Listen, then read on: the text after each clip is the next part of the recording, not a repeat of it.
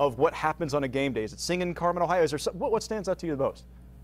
For me, there's two: walking into the school session, and the team walk and everything, but also singing Carmen, Ohio after a good Buckeye victory. Pretty good deal, right? Yeah. Well, Audrey has a story here about one of the great traditions, I think, and every fan can hear this, right? it reverberates throughout Ohio Stadium, Audrey. Exactly, Jared. When Ohio State's on the verge of a win at home in the shoe, you may have heard when they say, sound the victory bell, but have you actually ever thought who is ringing the bell? Well, NBC4 got a unique behind-the-scenes look at the victory bell tradition. To ring the victory bell stands as a Buckeye game day tradition that dates back to the 1950s.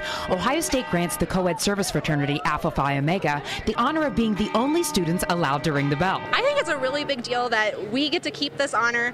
We've had it for a really long time, and it's such a special tradition, and it's so awesome being able to see everybody's names on the walls upstairs that graduated before us. Everyone gets so excited because we all meet up and we're the only ones that are allowed to do this on campus, and it's such a privilege. So we go up there and we take turns, and if you're a senior, you get to sign your name on the wall, and then it's just so incredible to watch everyone sing Carmen, Ohio too, from like right outside, and it's just an incredible experience. Located inside the southeast tower of the stadium, the bell sits 150 feet above ground and weighs over 2,000 pounds, so the physical act of ringing it stands as no easy task. If you hold on too tight, you can pretty much fly up with it if you're light enough. That happened to me my first time. There's just a pulley. The first pull is really hard, but once you get it going, it's super, super easy. The chimes of the victory bell can be heard nearly 5 miles away, so some bell ringers opt to wear ear protection. It's very loud up there. But you get used to it. I mean, it's just like going to a really loud concert. You kind of just get used to the noise, and it's amazing. So many traditions surround game day at Ohio State, and throughout history,